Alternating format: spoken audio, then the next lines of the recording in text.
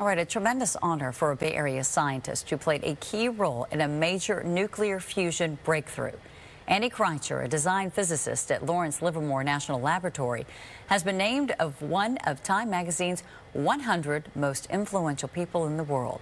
Last year, Kritcher's expertise helped engineers create the first ever fusion reaction in a laboratory that produced more energy than it took to start the reaction.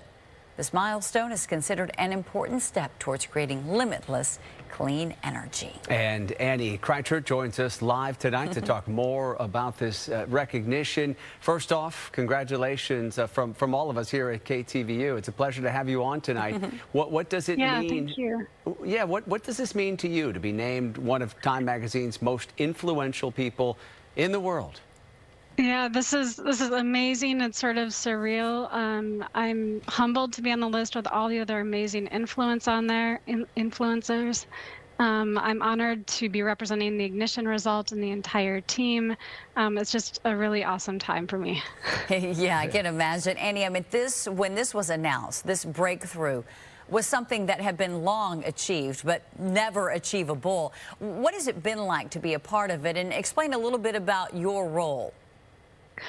Sure. So it has been a lot of trial and error and a lot of failures and learning from those failures and tried to make improvements for the next experiment. So it has been really, really difficult. And we've been working on this for decades and many, many people. So finally achieving this goal was just tremendous for the entire fusion community. No words can explain.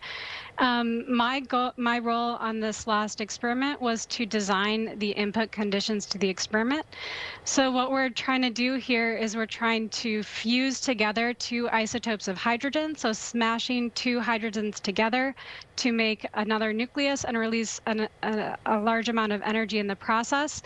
But to reach the conditions where we can do that, we have to get to temperatures hotter than the center of the sun, much hotter than that. And so we're trying to create miniature stars in the laboratory to do this, to get to these fusion conditions. And so we have to get to just the right plasma conditions to have enough reactions go off. And so my job as a designer is to define what the target that we're shooting and also exactly how the laser is going to hit the target so that we can create these miniature stars in the laboratory. Did you think you were going to create this nuclear fusion reaction, what you had been working toward when it happened, or were you surprised that you got to that point so soon?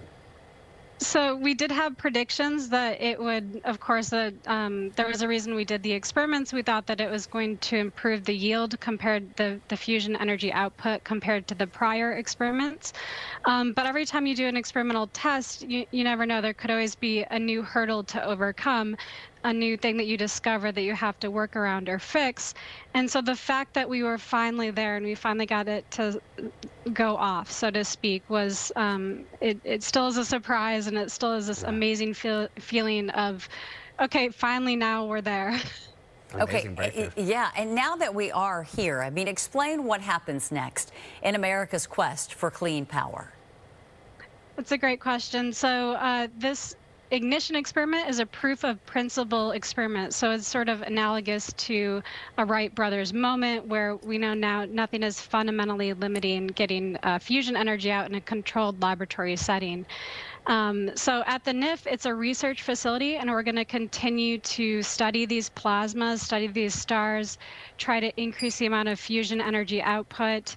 And there's many private public partnerships and many different approaches that are all sort of energized by this result. And so we're going to continue to push on all fronts.